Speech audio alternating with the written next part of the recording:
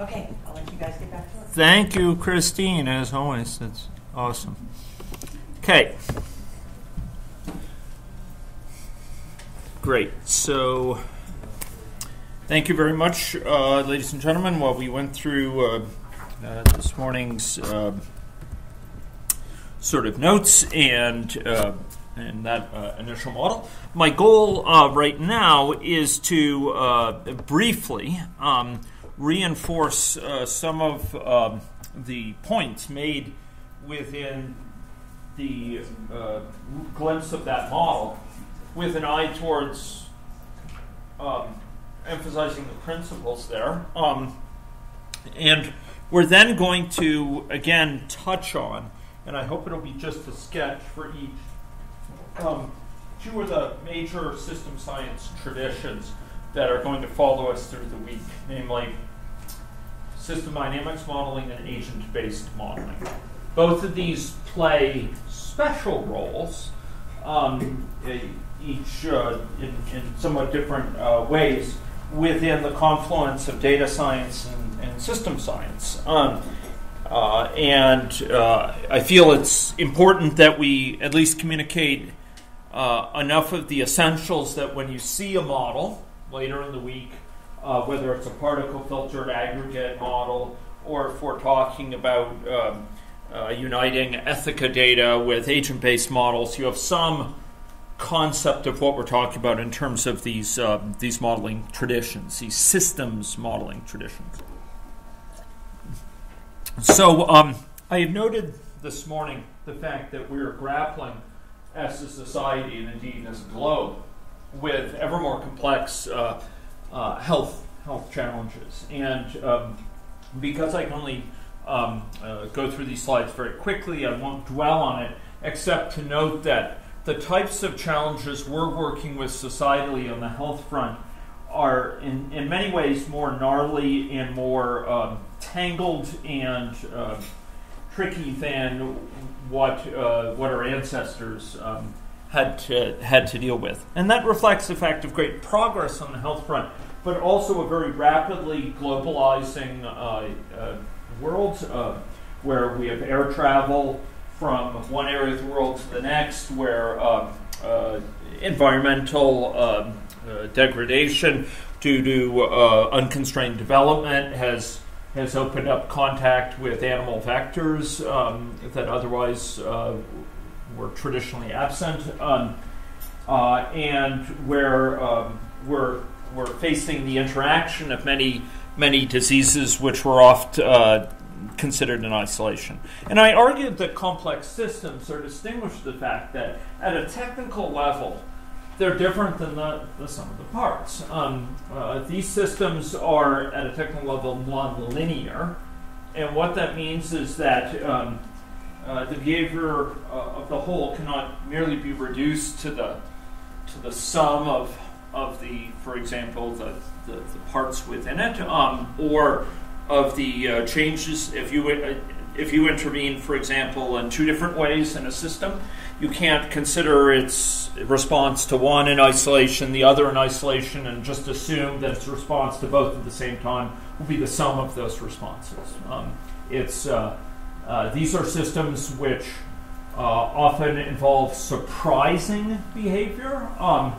They react surprisingly to interventions in ways that blow back, that cause unexpected effects, or simply dilute or defeat our interventions. And they react pervasively. So an intervention, for example, to lower the frequency of prescription of opioids for chronic pain will have ramifications for police need to respond to overdoses, or impacts on the criminal justice system in terms of dealers, or impacts on the corrections population and the circulation of drugs in corrections. So they're tangled systems. A change in one place often leads to popping out of changes across the system, and often in surprising ways. And often in these systems, the link between a cause and its effect is unclear. It's often delayed, it's not immediate, it's distal, it occurs in some other area of the system. it's multifaceted, and often it's reciprocal, meaning there's a feedback in place. So, we intervene to help someone break out of a cycle of drug use, and there's a concomitant ability to hold down, an improved ability to hold down a job, which can allow them to get a home, makes them less likely to seek escape in the form of drugs, which can help further lift their life up. And there's a reciprocal relationship. Sometimes the reciprocal relationships are positive, sometimes they're adverse. But systems like this are characterized by feedbacks that lead to reciprocal causality. Within these systems, because we're dealing with unexpected responses to intervention, often they're very difficult to manage. Had I more time, I'd talk about several examples of this. For example, I work with emergency department waits or opioid crisis. But regardless of area, and there's dozens, if not hundreds, that could be listed here, there's one of the central challenges is, where do we invest resources to achieve most effective change, to improve the situation, to bend the curve most effectively in lowering the burden of opioid dependence or opioid overdoses, in terms of enhancing the quality and the timeliness and the effectiveness of care. Where do we invest resources for action? One of the challenges that I alluded to when we walked through the model was the fact that if we rely on our theorizing about an external real-world situation in our head alone, it's often very hard to understand the degree to which that theory is consistent with empirical observations, with observations from the world. It's going to be a big point when we're talking about data science, because it's all about observations from the world. And if we have a theory that's merely captured in our head, often in an inchoate sort of rough form in our head, it's hard to know whether it's consistent with, whether it jives with, or whether it's in tension with patterns in the world, because the implied dynamics, what we expect to come out of a complex theory, is often not clear. We may find some data that we say, helps undercut it, but other data we're not sure if it's consistent or not. Think about those patterns that emerged when we ran that model, those patterns of association between the distance someone lived from a grocery store compared to a convenience store on the one hand and their weight. We wouldn't have known immediately what to expect from our theory if it was captured merely in our head. We might have posited there'll be some increasing relationship. We wouldn't have known what it looked like. This is one of the challenges when we reason in our head. And people have shown that even the most technical of individuals, trained formally in all the mathematics involved, etc., are often extremely poor in going from a description of a situation to understanding what its behavior is over time. What's even more troubling is that if we are not only seeking to think about what's going on now in an external situation, but we're thinking about interventions that we might put into place. If we're relying on informal reasoning, it's very hard in our head to figure out which of those interventions are most likely to be efficacious, how soon they'll see effect, the degree to which they'll be synergistic or synergistic with other interventions, and the set of consequences that they'll lead to. So relying only on informal reasoning, or indeed traditional statistics generated from the past, makes it very hard to reason about the impacts of an intervention in terms of how it changes things in the world. The challenges of this are profound. The results of these challenges are profound. Often we misperceive the situation in the world. We see a very rapidly rising number of case counts, and we interpret it as a crisis of underlying epidemiology, and only to find out it's actually a success in terms of greater amounts of reporting going on, for example. we may undertake a policy and we find that it fails, it doesn't achieve nearly its impact, or sometimes it achieves the opposite impact. Or, we find that a policy has entirely disproportionate impact on a group that's already benefited compared to a group that's not. And when we're confused in these sort of ways, we have challenges learning from experience, coordinating with others, deciding how to change the system best, or what interventions to undertake.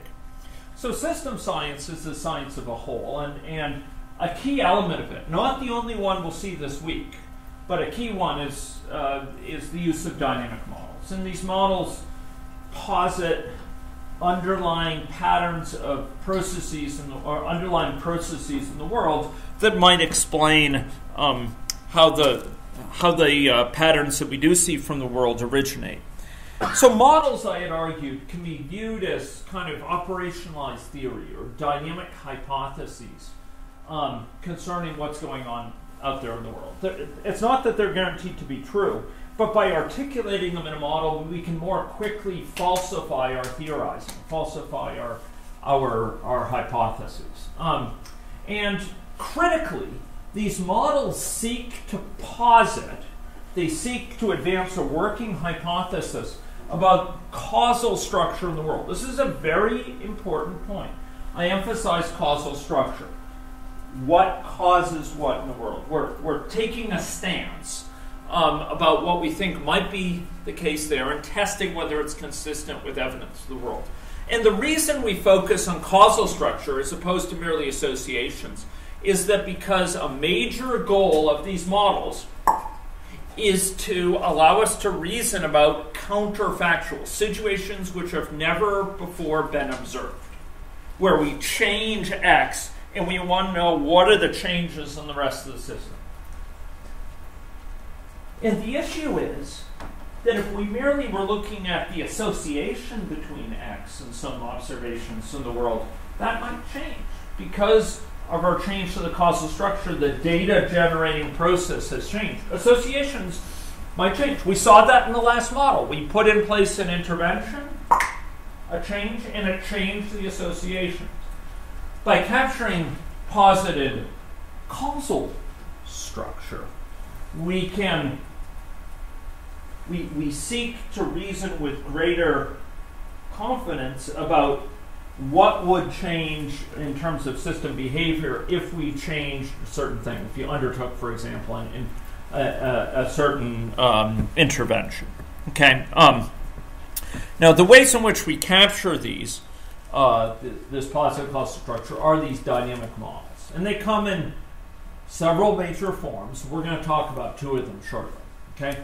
So these models provide a way of examining the system-wide consequences of changes in one or more areas of the system.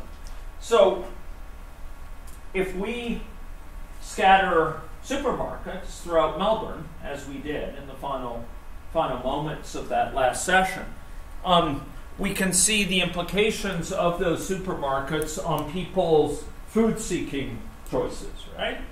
Where they go for food, the balance of their seeking of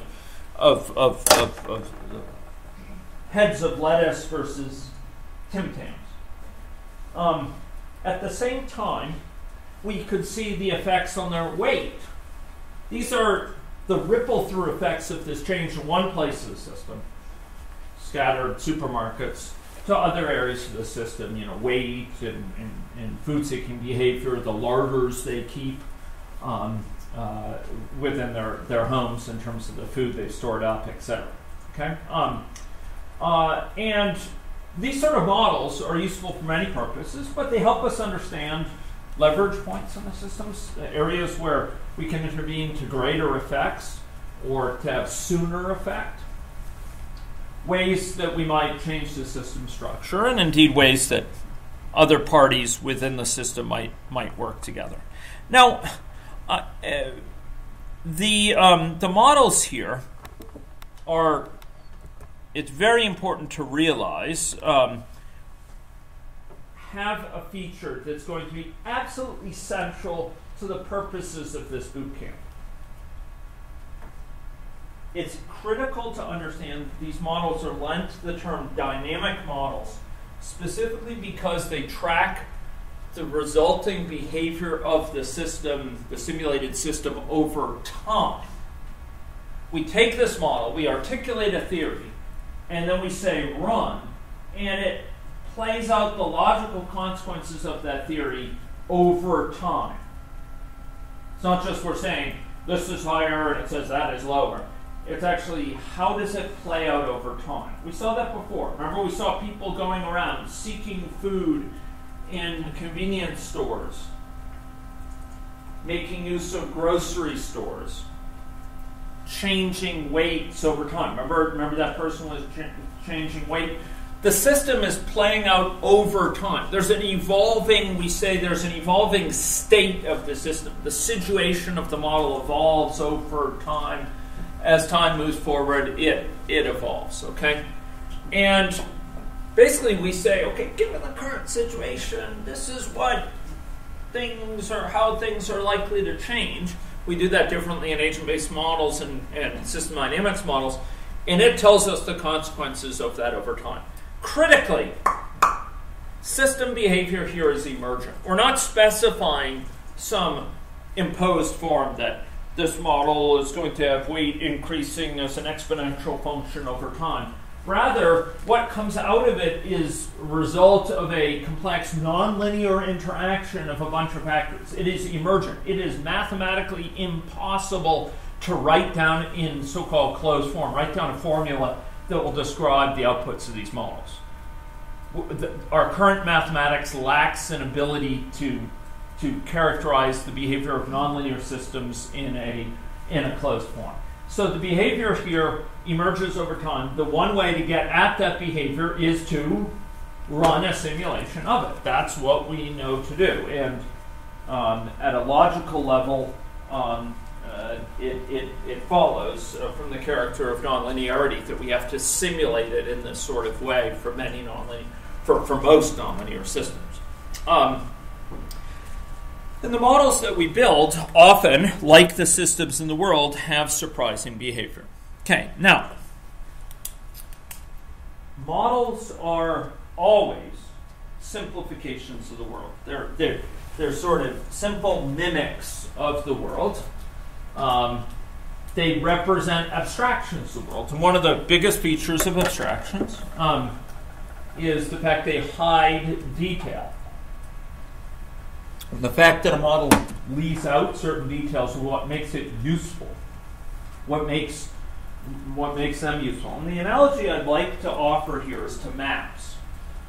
We deal all the time with maps, often now electronically, traditionally in paper. And it's the capacity to leave out detail that, particularly with paper maps, it's particularly obvious, right? If you sought to know the biking trails around Saskatoon, you'd use a different map than you would for trying to drive through town, or then indeed if you were trying to prevent brownouts in the electricity grid, you'd use a different map yet, or if you were trying to prevent flooding along White Swan Drive, you'd use a different map yet. Maps, like models, simplify the world for certain purposes. And for what purpose we're going to use a map shapes what information it includes and what it leaves out, what it omits. And you could argue that all maps are wrong in the sense that they're an incomplete description of the world, but it's its very incompleteness that allows it to be useful. And so it is with models. And with models, we are building a simplified characterization of the world, much as when we build maps, and we're seeing what the logical consequences are. And often we are iterating as to what needs to be in there and what doesn't. So with models, there's always a need to be asking what needs to be in there, how do we represent things, does the model generate it, or does the model just presuppose something, or does it leave it out altogether? The analogy that I'd like to give here, and again, great credit is due to Jeff for serving as a shaper of much of my thinking in this area, is to replace a common misconception about models with another compelling analogy. It's sometimes viewed that mistakenly viewed, that simulation models aspire to be crystal balls. You peer into them and you see the future. Yeah, the idea is that, people think of them as, okay, they're going to tell us what's going to happen next year and the year beyond and the year beyond. They aspire to tell us. And the truth here is that crystal balls like this it's not fruitful to approach models from the perspective of crystal balls. There are stochastics in the world that your model are never going to include. Whether it's stochastics about the weather of Saskatoon or stochastics involving hanging chads and voting in Florida, or the ravings of political madmen. There are stochastics in the world we're never going to be able to fully predict in a realistic model. Within the course of modeling, it's a mistake to think that we're aspiring after a crystal ball that either is perfect in its predictions or is useless and should be shattered. Rather, models are best viewed as prostheses. This is Jeff's beautiful term for it. Model is a prosthesis, though, not in a physical sense, but in a mental sense. The idea behind a prosthesis, of course, is that when we have certain limitations, for example, when I broke my foot,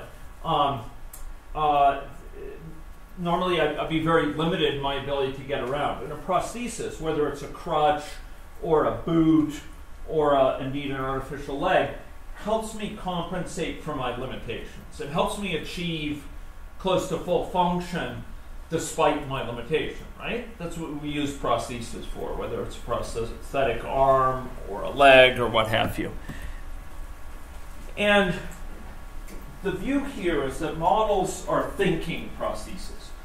It's known from countless experiments that people have very limited ability to reason quantitatively in a reliable fashion about complex systems. And simulation models help us learn more quickly.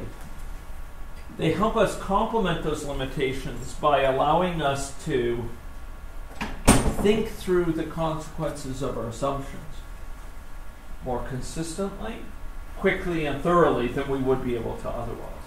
Okay?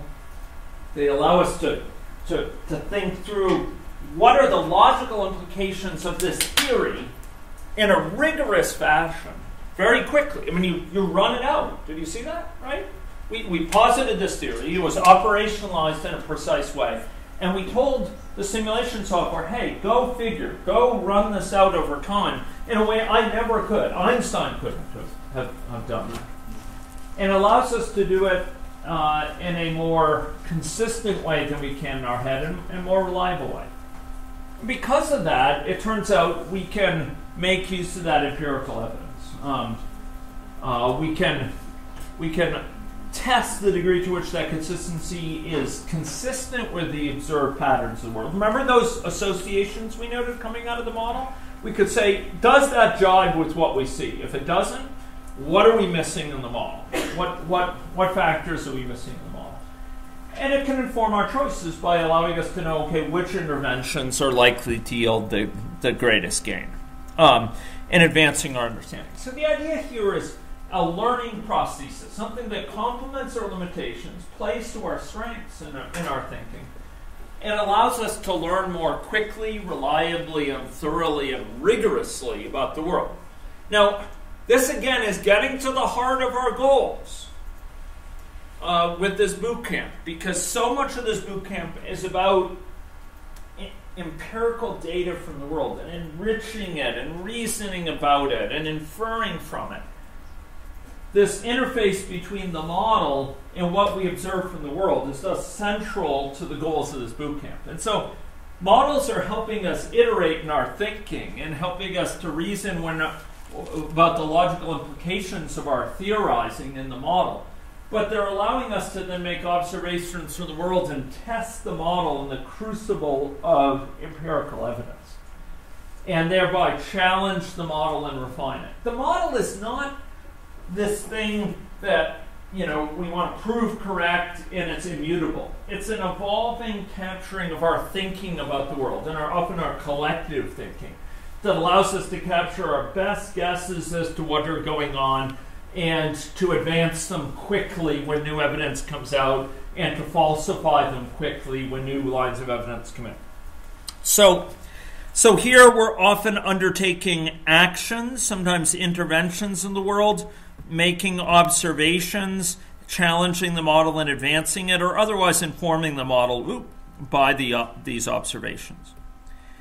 Now, how does this come back to those limits? You may remember a slide like this I showed a few minutes ago, where I argued that, look, when we're relying on our informal reasoning, we don't have our prosthetic, and we're trying to get around it. It's very difficult to reason through what are the consequences of our theory in our head and to test, hey, does this jibe with the empirical evidence? But with a model, we have this model to go from this operationalized theory to the implied dynamics. We just run it. We say, oh, that's what comes out of that. That doesn't look at all like what I'm getting out of the world. I better go back and figure.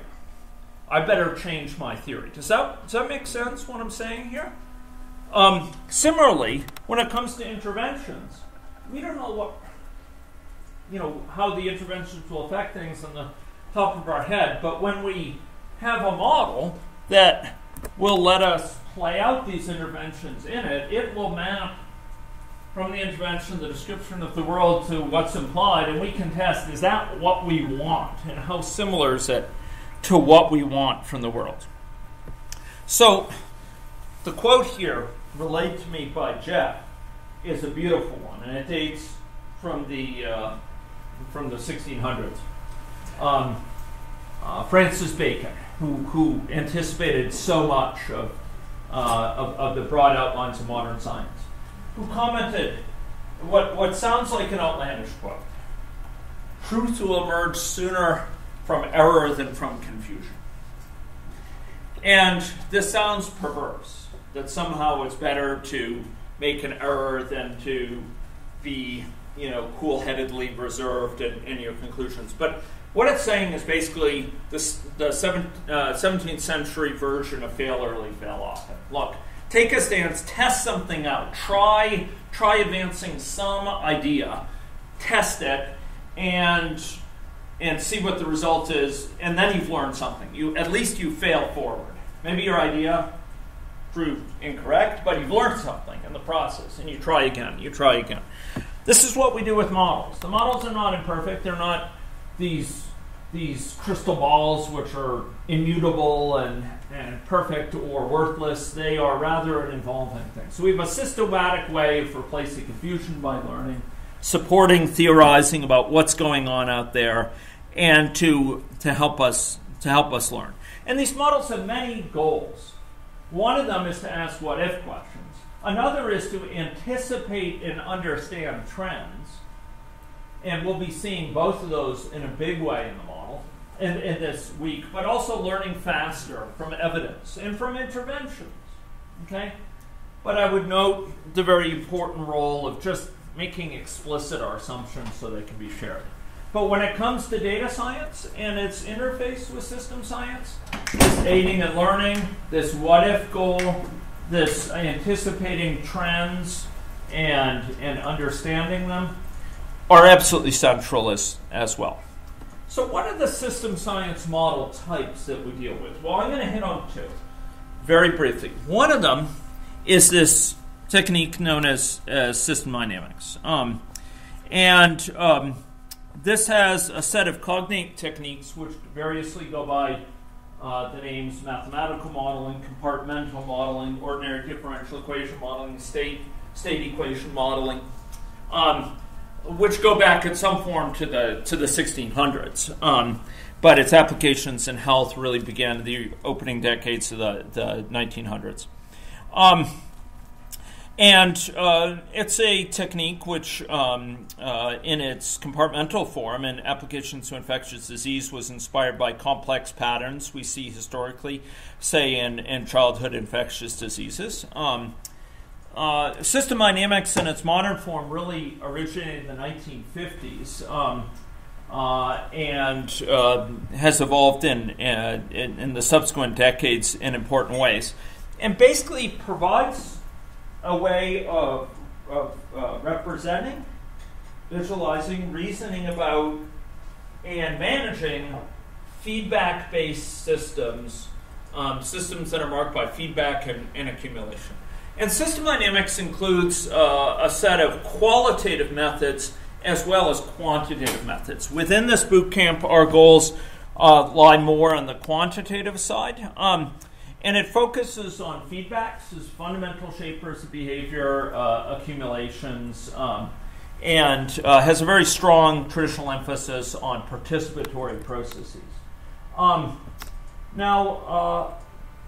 The fundamental components of system dynamics are what are known as stocks and flows. And my goal is not to teach you system dynamics here, but rather to get you, at least you can read a diagram which are going to use this notation and know roughly what they represent. So these boxes represent accumulations. They represent, the word is stocks. Another word that will be familiar to those from engineering background will be state variables of the system. These evolve over time. They capture the current situation of the system. And often they change comparatively more slowly. There's a certain inertia with them. But they capture the current situation of the system, hence state variables. Now, associated with those stocks and counterbalanced with them are the other major element of system dynamics, flows. Flows represent the verbs in the system, while the stocks represent the nouns. Flows are sort of what's going on right now, the rate of change with respect to, say, things flowing into a stock or flowing out. So a stock might be your bank account, and the flow might be your day-to-day earnings that are flowing into your bank account. Or a stock might be the number of people in the hospital, and a flow would be there'd be flow in for admissions and flow out for discharges, for example. A stock might be the prevalent cases of diabetes, and the flow in is the number of new incident cases of diabetes, the number of new cases of diabetes. So the stock, if we froze things right now, we could ask how many people have diabetes right now. By contrast, that's the value of the stocks. It's the current state of the system. Flows, you always have to talk about measuring it over some period of time. So there's 100 people per month that are getting diabetes within Saskatchewan. Okay, so flows are things changing over time that change the state of the system, whereas the state is just given by the stocks here. Okay, and it turns out that there's a mathematics to system dynamics models that is formalized in the form of what are called ordinary differential equations. It can be formalized very precisely and rigorously using this fundamental building block of applied mathematics that I won't be getting into, but does play a role in many of the examples. I'm just going to, and I really wanted to show a particular example. This is an example of a system dynamics model. And you'll see this model writ large in a couple of presentations. Presentations by Xiaoyan and presentations by Anahita. Here we have a population divided into a set of stocks. Remember the stocks? The boxes here represent people within the population who are in a certain category. And here we've actually divided the people in the population into categories. So a subscript I. So there's susceptible males and susceptible females. So there I would be either male or female. Okay, there'd be people who are infected but not yet infectious. They're not infective, but they are exposed to the virus. So they've, say, gotten infected with flu.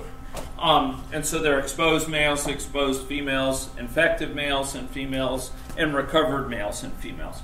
And individuals over time flow between these categories. As people get infected, they go from susceptible to exposed. As people complete a latent period, they go from exposed to infected. As they recover, they go from infected to recovered. And as they wane in their immunity, they go back to susceptible state. So this is an example of a systemodynamic diagram. The flows here are things like recovery, completing latency, waning of natural immunity, and infection. And the stocks are the number of people right now who are susceptible, or right now who are infective, or right now who are recovered. Okay?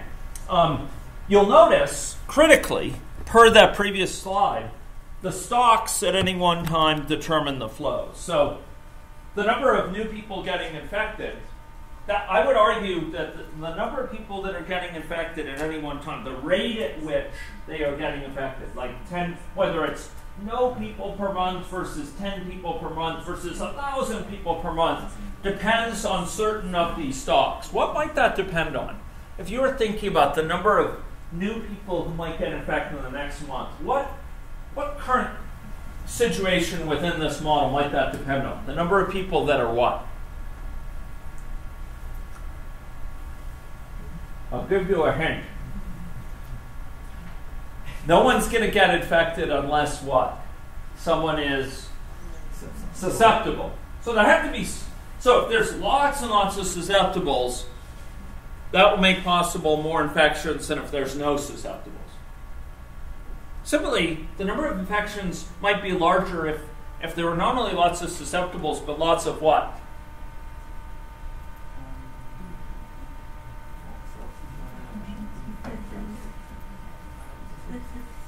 Infectives.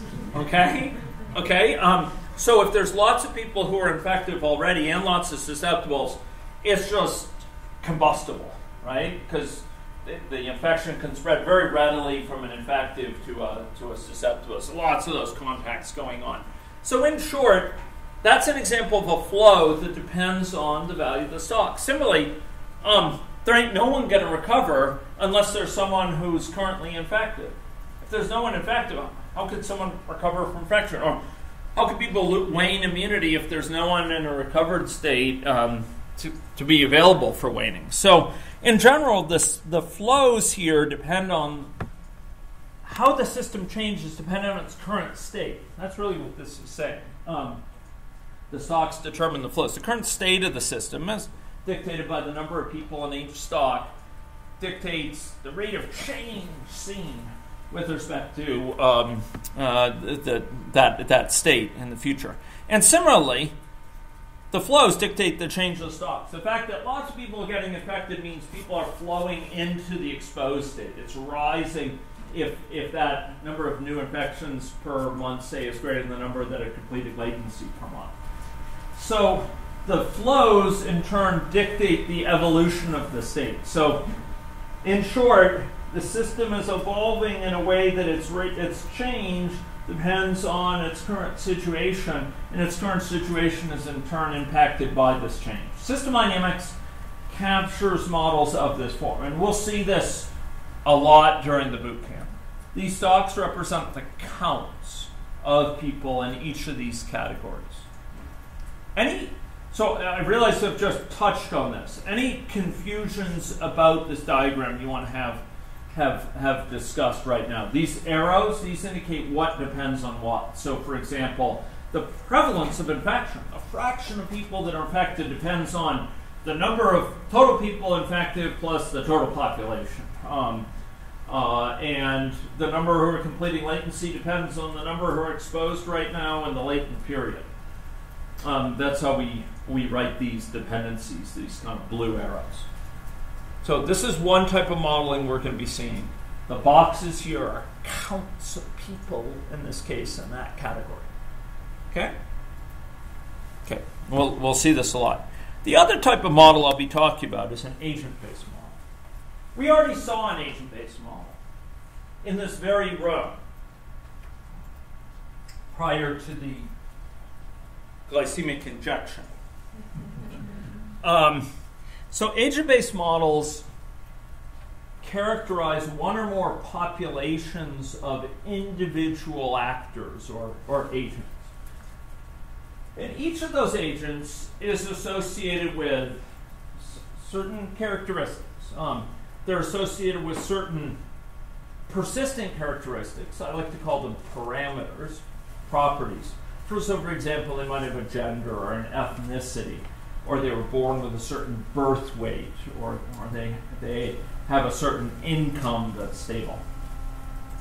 Those are things that are more or less fixed. And then there's a state of that person, their current situation. Aspects of state might include their age, or whether they're currently a smoker or not, or their smoking status, how many friends they have, or their current weight, or their current height for a child, where it might be modifying, etc. So this reflects a potentially changing quantity. Oh, it is changing. It's an evolving aspect of the current situation. Then there are actions that change the state and rules that sort of trigger those actions.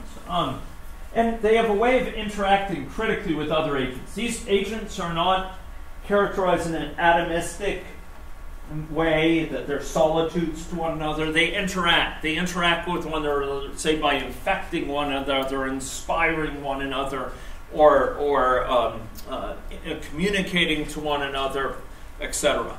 So they're placed in an environment. The environment we saw earlier this morning with our agent-based model was a geographic one. In other cases, we might focus on people's social networks and their interactions there. These actors are often people, but they could be organizations, say community organizations or larger organizations that might interact with other actors. You might have multiple populations, a population of organizations, and a population of people, and a population of physicians, for example, interacting with each other. So these models depict things at a fine-grained individual level, and they can track longitudinally over time the behavior and decisions and context of an agent and their choices in light of that context. It has a certain time horizon and a certain initial state. So we might have something like this, ladies and gentlemen. So here's our definition. We say, in our theory of personhood, we say people have an ethnicity, sex, and income for the purposes of this model. And in the simulation, we have many particular people, and each of them has some ethnicity, some sex, and some particular income. And that might be their properties, their parameters of that agent, their characteristics. And we'll have state. Their state changes over time. So maybe we have individuals who have a state with respect to their infection. They're susceptible, or exposed, or infected, or recovered. And that's evolving over time. They get infected and they go to the exposed state, and then they go through latency and they become infected. Here, each individual is tracking its own situation. We can keep track of their history, or their biography, as it were, their trajectory.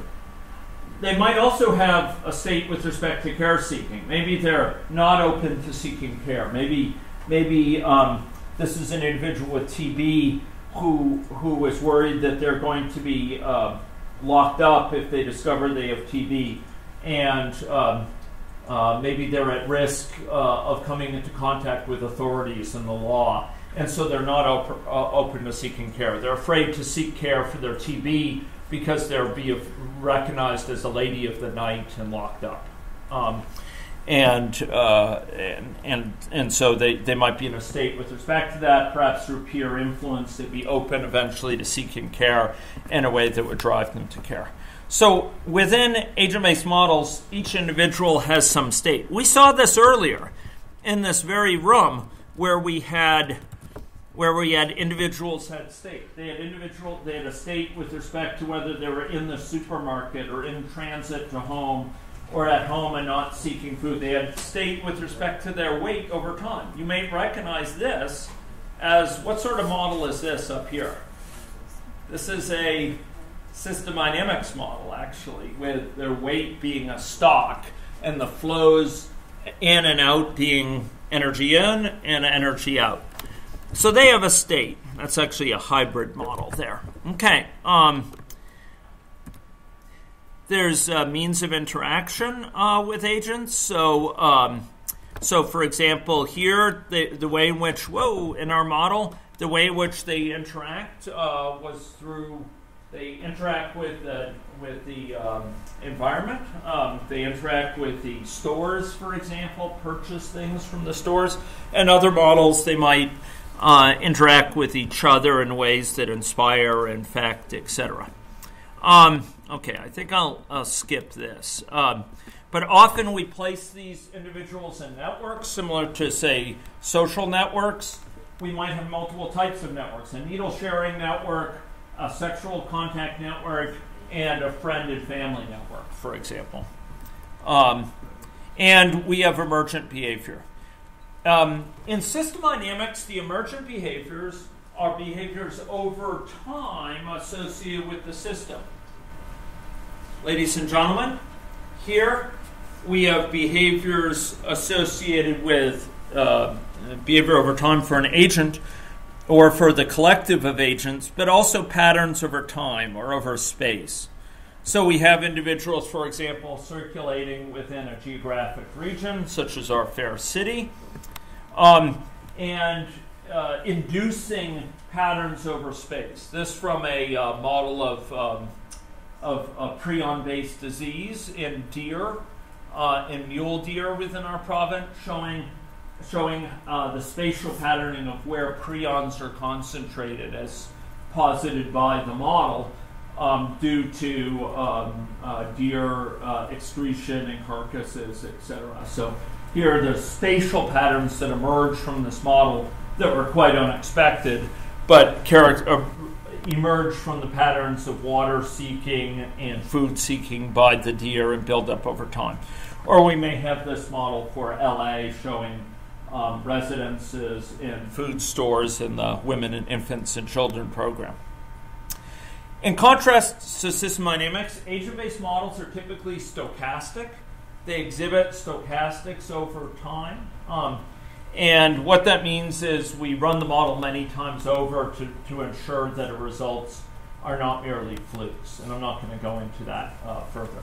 So I've taken a look at system science goals and two major traditions: system dynamics modeling and agent-based modeling in within the system science lens. Both of these have absolutely critical roles to play when it comes to intersecting with data science.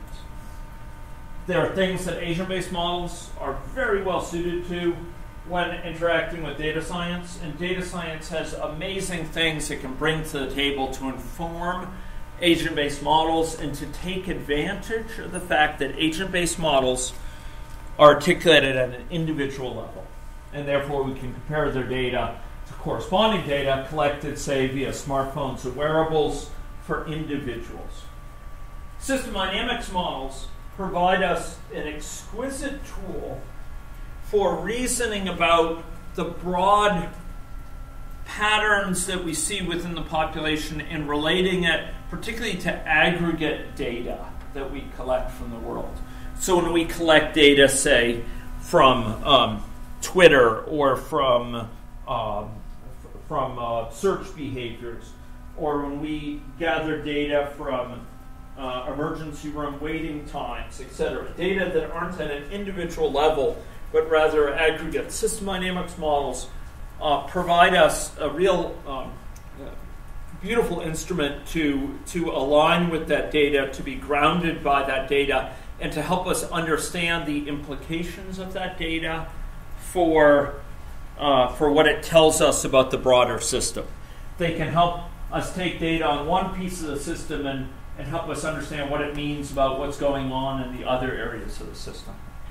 System dynamics models, like agent-based models, have a unique role to play within the context of modern application intersections of data science and system science. But those are the two major types of system science methods that we're going to be drawing on this week. There is a third method that I'll often feature in other occasions, discrete event simulation. I'm not going to be focusing on that. That focuses on service delivery and defined workflows, queuing behavior. It has potential intersections with system science, but because I'm not going to be drawing on it this week, I won't be elaborating on it now. So we have just a few minutes. I promised Christine that I will facilitate timely delivery of sustenance to your stomachs, and I'm not going to stand in the way for that. She assures me the food will be delivered promptly at noon here. Are there any questions? I know you've seen a whirlwind of stuff here. Are there any questions I could answer about the techniques I've overviewed before we break for lunch, and then go on to aspects of particular big data sources for the afternoon? Are there any questions? Yes? Yeah. Just so I can try to apply this to something I'm doing. So I'm working on, I'm a public health researcher, and so we're working on we have an intervention ready to go for trying to increase lobstermen in the Northeast, their use of life jackets. So, and some of the data that we have, for example, is we know where they stand in terms of their willingness to wear life jackets. It's the stages of change model. So would that be like their style? Like the count, if they were on the different stages, you could consider that to be like a style? That's right. So there's actually two ways it could be articulated. You could think of that, and to figure out which is best, we'd want to talk more. But if we were articulating on an agent-based model, you could imagine each agent being at a certain point in this stages of change, thinking about the need for behavior change in their life. And in fact, during lunch, I'll share a model with the group. In other words, I'll provide a model and mention it at the end of lunch that does exactly that. It has stages of change, trans-theoretical model, and you have individuals, each of which is in a certain state of willingness to engage in lifestyle change for, in this case, hypertension. And so you could characterize it, and some of the approaches we'll be talking about this week might use empirical data that could help pin down where people likely are in that state of willingness to change. From a system dynamics model, if we were thinking about a system dynamics model of this at an aggregate level, you might not be distinguishing particular individuals, but you'd be thinking about the community as a whole. Where are people likely to be right now, and how is it likely changing in response to the intervention? How are we likely seeing changes playing out in the community with respect to willingness to engage in safe personal flotation device use? And often we are dealing with data where directly going from the data to a complete understanding of what's going on is difficult because the data is noisy, or it's imperfect, or it's very qualitative, and it's hard to pin down. And what some of the methods we'll be talking about will do is allow you to deal with that uncertainty in a mature way, so you can still infer what's likely going on in the underlying situation that gives rise to that data. So that's what we'll talk about, and I'll see if I could come back to that example while I mention it, just to try to bring it home. But yes, that's right. Yeah.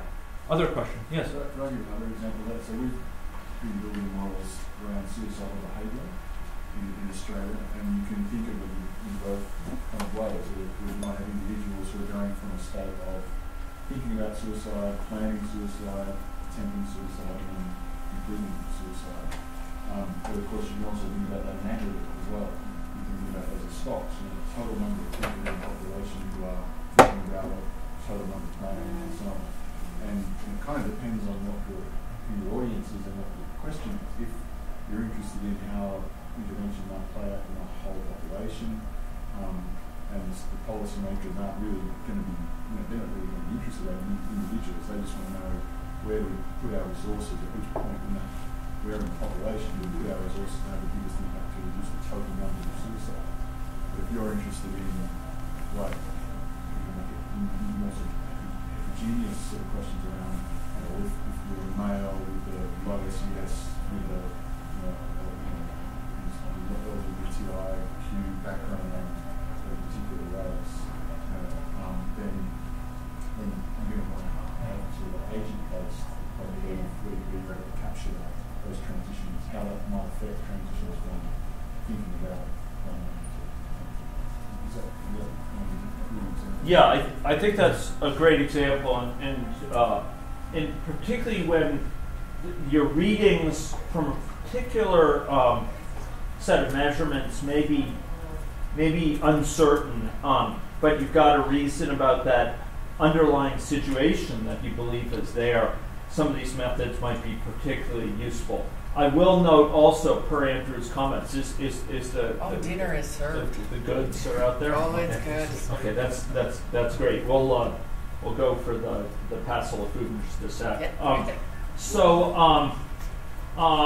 So in addition to that, if you're interested in case management, for example, associated with suicidal ideation cases, some of the techniques we'll be seeing tomorrow will provide actually a really excellent direct application of this issue of inferring suicidality on, in the underlying person based on very imperfect, incomplete, sporadic evidence, and could be applied as well in principle to the stages of change model, both for blood stream with the PFDs, the personal flotation devices, or other areas. Okay, so I smell the goodies. Yes, and the salmon, the trout is in a separate area so that there is no, what do we want to say, contamination? Ooh. Anyway, so no contamination of the trout, so just so you know that. So yeah, if everybody wants to just go out and start going through with plenty of vegetarian dishes, if anybody is worried or wants to remain away from the kielbasa. All right. Enjoy, guys. Okay. So back at 1? Back at 1, yeah. Okay. Thank you. And we're going to be diving in this afternoon to those 3 areas of big data. And I'm going to be looking for people to be online for that. So if you haven't gotten connected yet, make sure you get connected over lunch, because we're going to be needing to rely on that. Thank you.